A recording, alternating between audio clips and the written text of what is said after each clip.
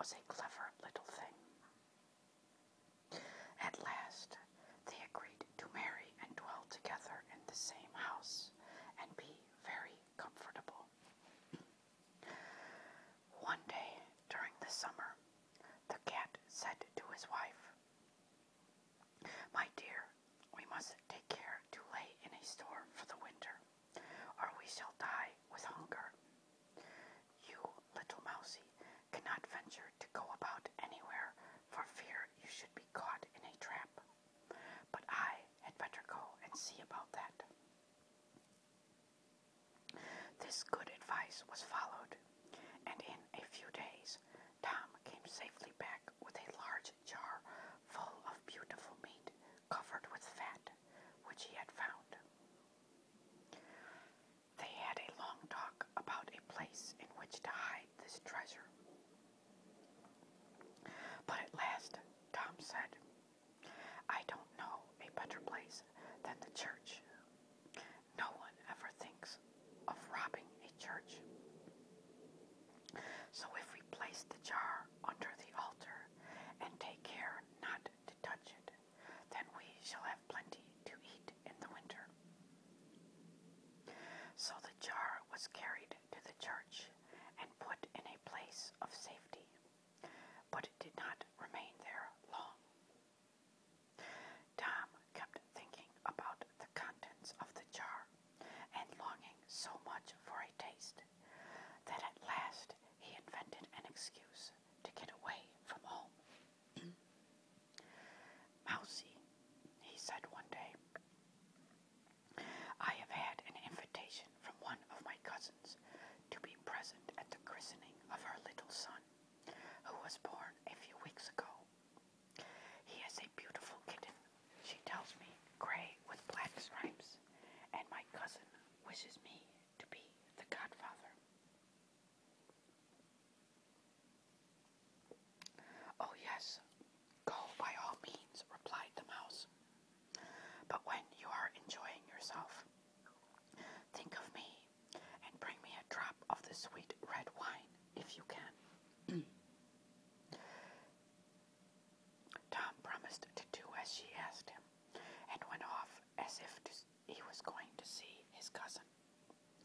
But after all, it was not true. Tom had no cousin, nor had he been asked to be a godfather.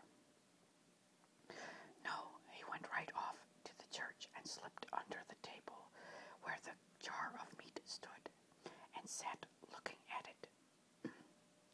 He did not look for long, however, for presently he went close up and began licking the fat on the top of the jar till it was nearly all gone.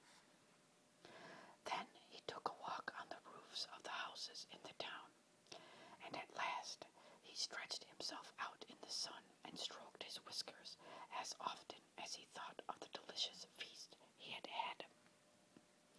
As soon as the evening closed in, he returned home. "Oh, here you are again," said the mouse. "Have you spent a pleasant day?" "Yes, indeed," he replied. "Everything passed off very well." "And what name did they give the young kitten?" she asked. "Top Off," said Tom quite coolly. "Top Off," cried the mouse. "That is a curious and uncommon name. Is it a family name?" "It is a very old name in our family," replied the cat, "and it is not worse than thieves, and as your ancestors were called." Poor little mousie made no reply, and for a while nothing more was said about Tom's cousins. But Tom could not forget about the jar of meat in the church, and the thought of it made him long so much that he was obliged to invent another tale of a christening. So he told the little mouse that a lady cat, his aunt, had invited him this time, and that the kitten was a great beauty, all black, excepting a white ring around its neck, so he could not refuse to be present.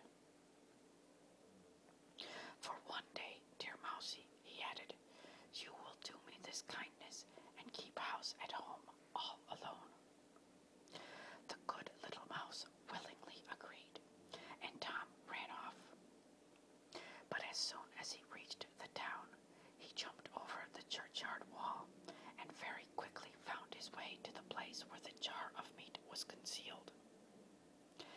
This time he feasted so greedily that when he had finished, the jar was more than half empty. It tastes as nice as it smells, said the cat after his joyful day's work was over and he had had a nice nap. But as soon as he returned home, the mouse asked what name had been given to the kitten this time.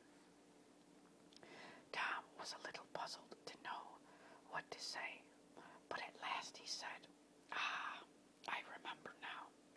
They named it Half Gone." Half Gone? Why, Tom, what a queer name.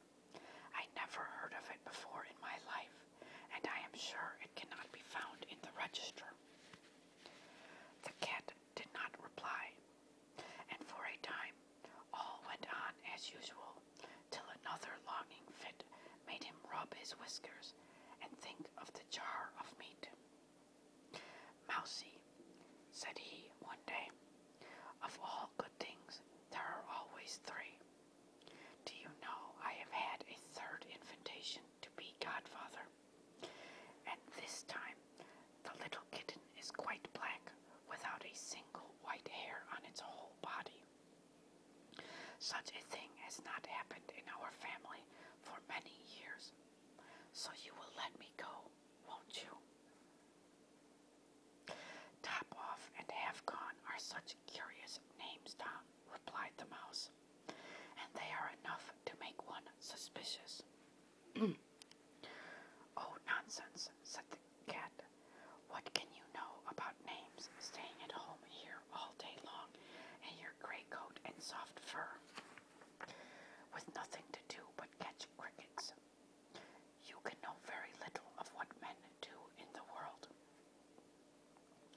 Poor little Mousie was silent, and she patiently remained at home during the absence of the greedy, deceitful cat, who this time feasted himself secretly till he had quite cleaned out the jar and left it empty. "When all is gone, then no one can rest," said he to himself as he returned at home at night, quite fat and sleek. "Well, Tom," said the mouse as soon as she saw him, "and what is the name of this third child?" "I hope you will be pleased at last," he said. "It is named All Gone." "All Gone," cried the mouse. "That is the most suspicious name yet. I can scarcely believe it. What does it mean?" Then she shook her head, rolled herself up, and went to sleep. After this, Tom was not invited to any more christenings, but as the winter came on, and in the night no provisions could be found, the mouse thought of the careful store they had laid up for the winter, and said to the cat, "Come, Tom, let us fetch the jar of meat from the church. It will be such a nice relish for us." "Ah, yes," he replied, "it will be a nice relish to you, I dare say, when you stretch out your fine little tongue to taste it." So he took himself out of the way, and Mousie went to the church by herself. But what was her vexation at finding the jar still standing in the same place, but quite empty. Then she returned home and found Tom looking as if he did not care, although he was at first rather ashamed to face her. "I understand now," said the little mouse quite gently. "I can see what has happened. A fine friend you have been to me to deceive me in this manner. When you told me you were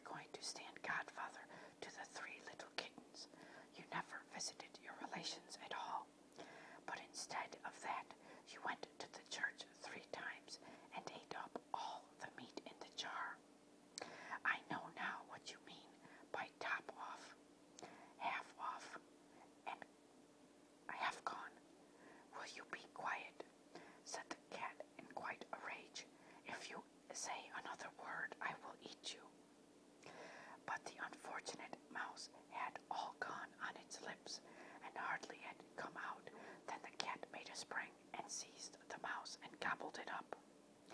Now, that's